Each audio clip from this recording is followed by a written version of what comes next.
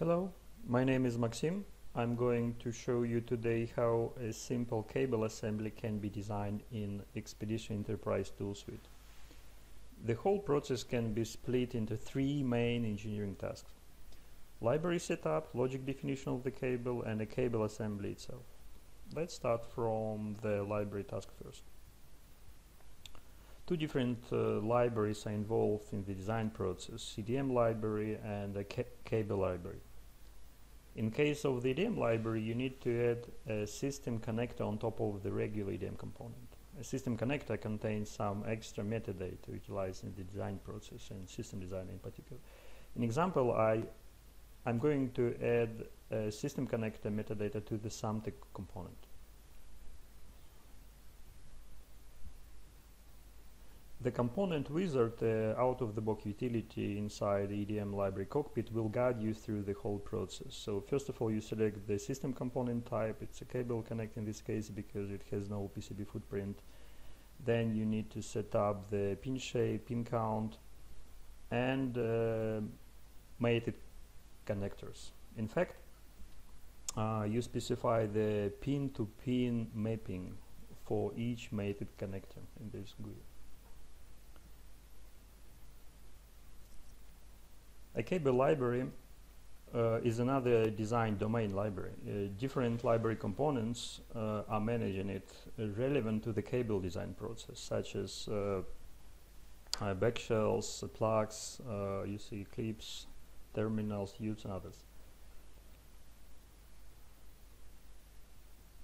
Connectors are managed too, but different component metadata are involved compared to the EDM library. So I'm opening the same connector, but in the Xpedition cable library.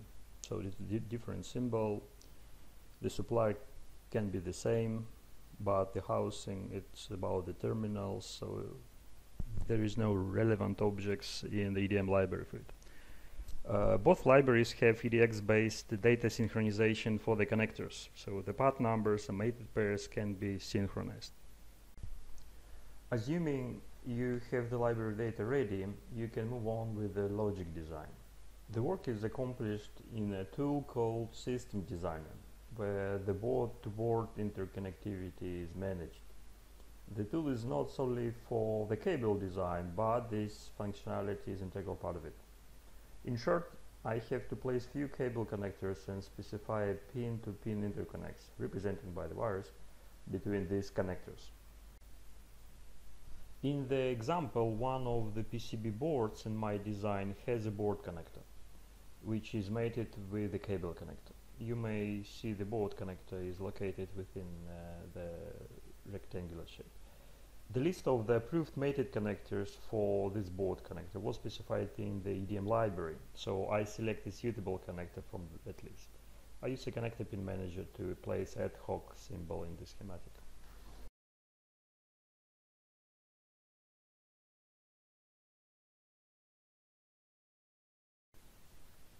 Once the mating is done, the pin-to-pin connections can be displayed. This information is also taken from the EDM library. On the other end of my cable, I have three chassis mount D-sub connectors. I use the same process to place these connectors. The only difference, I do not mate them with any PCB board connector.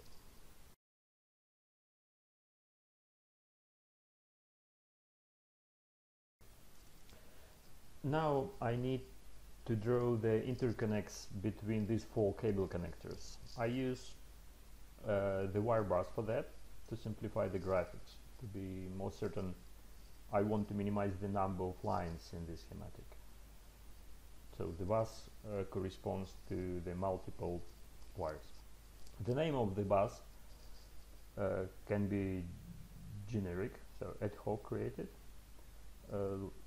but it can also be cable assembly specific, for instance a multi-core part number. The wire bars might have a predefined bus content, like in my example, so I simply can rip the existing wire from the predefined list.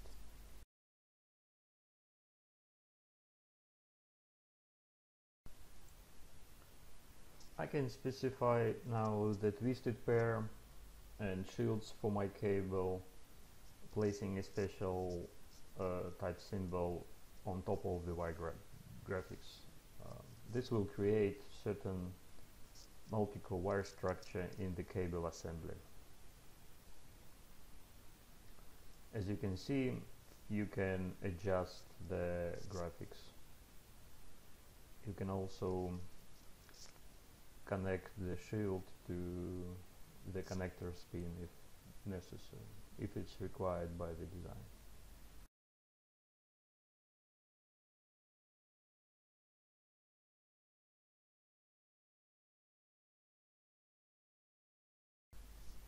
You can assign different wire properties as well. This can help to drive specific wire implementation later on when we start a cable design, the physical implementation of the cable. In the example, I specified the wire color and material group. One of the last steps in the cable logic definition is selecting the connectors and wires to be synchronized with the particular cable assembly design. I select my 4 connectors and related wires. Other design connectors and wires may correspond to another cable assemblies. Once done, we move on to the cable assembly design. This is a physical implementation of the cable. The work is done in a tool called cable design. First, I receive the logic data from system design.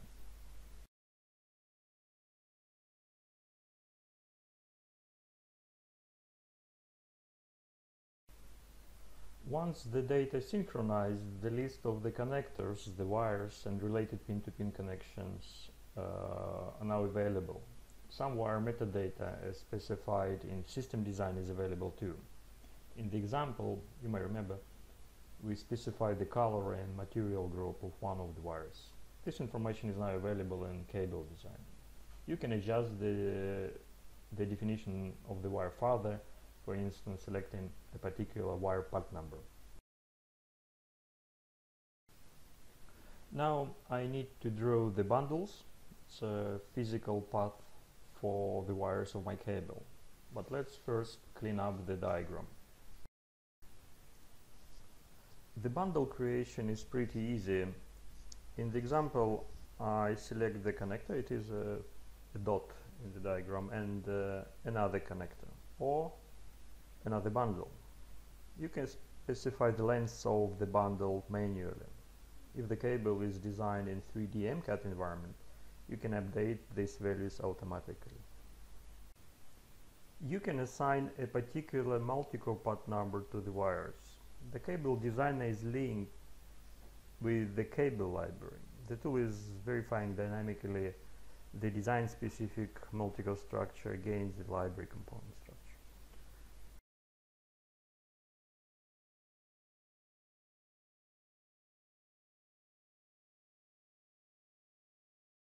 Different library search criteria can be specified.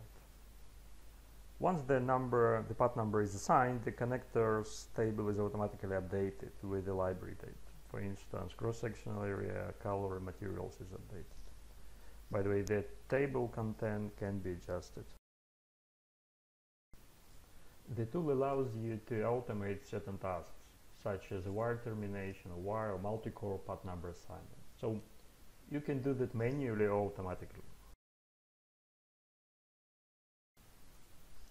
Let's now update the bundle length in accordance with the 3D analysis done in MCAT environment, in our case in NX. The wiring and harness data can be exchanged in PLM XML format. After I import the file, I select to update the bundles. As you can see, I can also synchronize other wiring harness objects.